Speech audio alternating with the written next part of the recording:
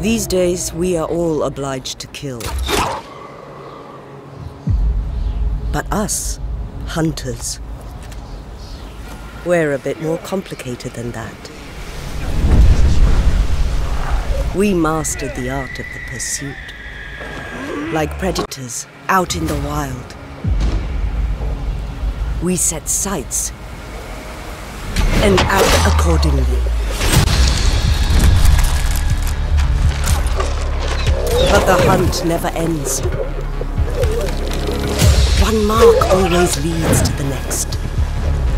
The wounds run deep with a distinct green glow.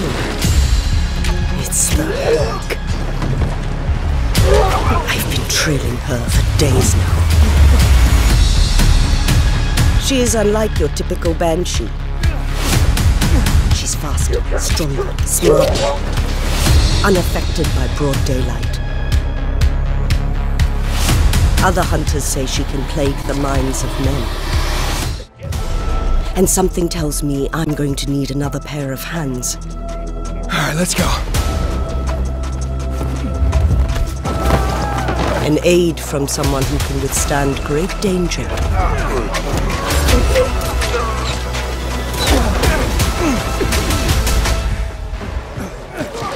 Someone quick on their feet, attentive, resourceful.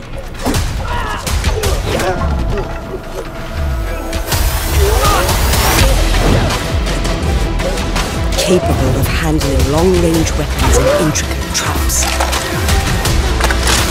Where is it? Someone who can embody the spirit of a hunter.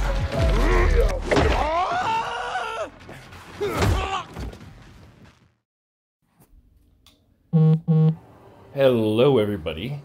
I hope you enjoyed that little montage a minute ago. But in this video, I'm going to be showing you the fundamentals or basics of archery. That would be the crossbow, the ballista, PK crossbow, Huntress crossbow, anything of that matter. So, I'm going to start off with the bow because it is the most simple. And it is the one that you can unlock earliest in the game next to the Peacekeeper crossbow. You have a wide selection of arrows here. I'm not going to explain each one because I'm sure you know what each one does. But the bow still has its utility. Many people think that the crossbow is just simply better than the bow, which that is not the case. I think the bow has a lot more utility than the crossbow. I'll give you a few examples right here. First of all, you don't have to reload the bow. You can still shoot it very fast.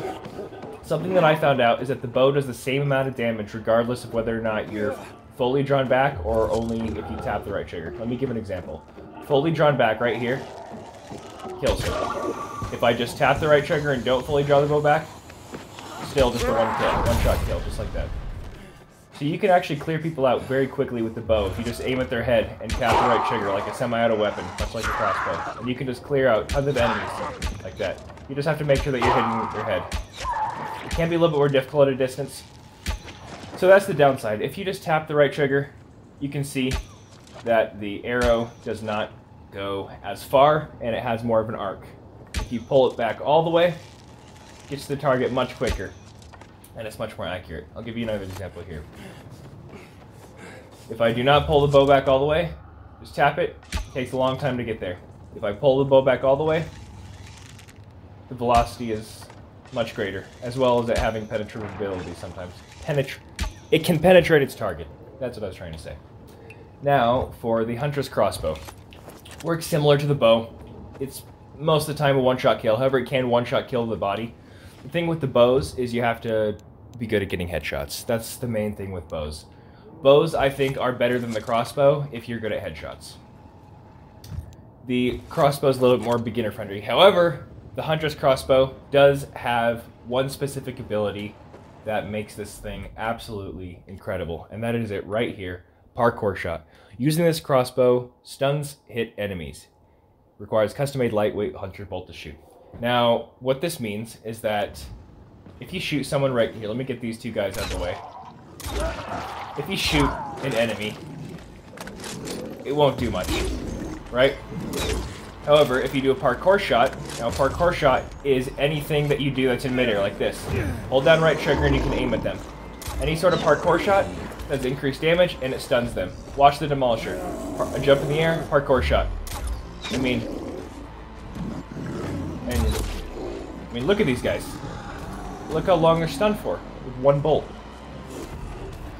It's absolutely ridiculous, and that's what makes this thing so powerful. Now, the Huntress Crossbow pairs perfectly with the Ballista. I'm going to get some distance to explain how the Ballista works. When I first started using the Ballista, I thought that it was absolute garbage. I was using it like a regular bow, and it was just not doing the trick. I was trying to aim at people from a distance like this, and this guy. I'm like, what the fuck? My shots aren't getting there. Aim a little bit higher. Still, it took forever to get there, and it's inconsistent. But the Ballista's strength shines in the same way that the Huntress Crossbow works. It has a hidden ability when you are using parkour. Now, the Ballista, you may have noticed, has to be drawn back all the way before you can shoot, which takes quite a while, like a second and a half to do that. And during that time, a lot of things can happen, as well as your strafe speed with the Ballista is very slow. You can see here that I'm barely moving. So you want to mix your parkour and the Ballista, and that's when the Ballista really starts to shine. So let me stun these guys. My crossbow. Switch to my Ballista. Jump shot with parkour, and there it is. So with the Ballista, when you do any sort of parkour shot, it is a hidden stat. Any sort of parkour shot, you do not have to draw back the string all the way. Let me show you right here. Most of the time, in a regular shot, have to draw back the string all the way, then you can shoot. Parkour shots, right in the head, right there. And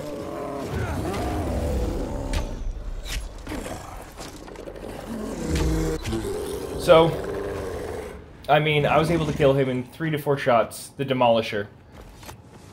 And you saw how much damage the crossbow did, and the crossbow does like 900 something damage. So, the bows in this game have an insane headshot multiplier. You can one-shot things that are pretty much equal or higher tier with the bows in this game, especially the Ballista. So, in conclusion to sum up this video, the Ballista is probably the most powerful weapon in the game. However, you need to combine the Ballista's strength of parkour shots with headshots, and then you can 2 to 1 shot most things in the entire game. I'm about to put out another video on the farm on my channel on how to attain crossbow and Ballista ammunition. I just got the Huntress run down to about 3.5 minutes to 4 minutes. Still working on it.